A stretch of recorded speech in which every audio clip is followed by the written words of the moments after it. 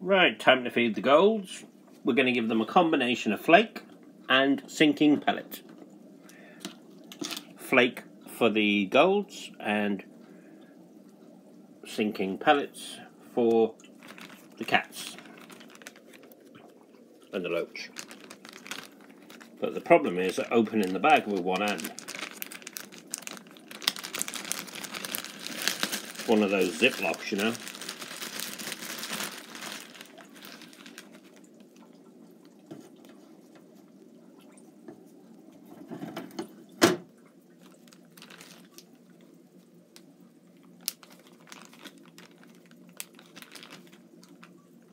Where the loach is trying to get the flake.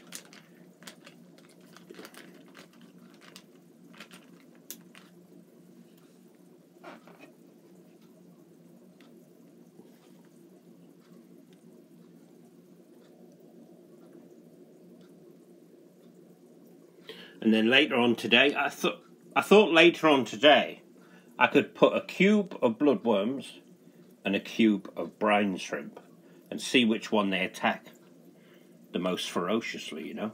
I mean, that'd be a good test. I am thinking of putting these two black goldfish, the ones that are growing fast, in a tank on their own in the kitchen. It's not, I mean, that one's pretty decent size, but that one there, ridiculous, man. There's two more there.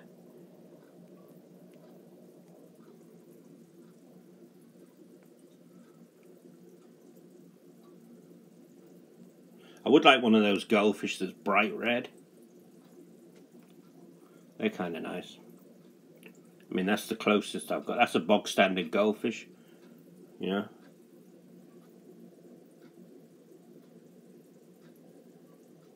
Do you remember where you used to win goldfish at fairs? Till they outlawed it. Pretty stupid, really. I mean, not a lot of people have got a tank. What are they going to do with the fish?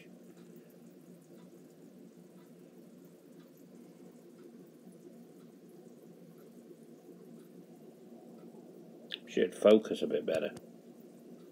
There you go. Ding ding. Sarasa Comet. Lemon gold. Orange gold. Black gold. Another comet. Like that one a lot there. Shabunkin. Another black gold, peppered corries. Now they said that's a peppered corrie, but maybe it is. But that one's huge compared to them. And the weather loach, of course. Super close up. Too busy chowing down. I'll have to Google the growth rate of weather loaches because it eats a fair bit. So, I mean, it's all protein food, you know. High protein granules, flake, other pellets.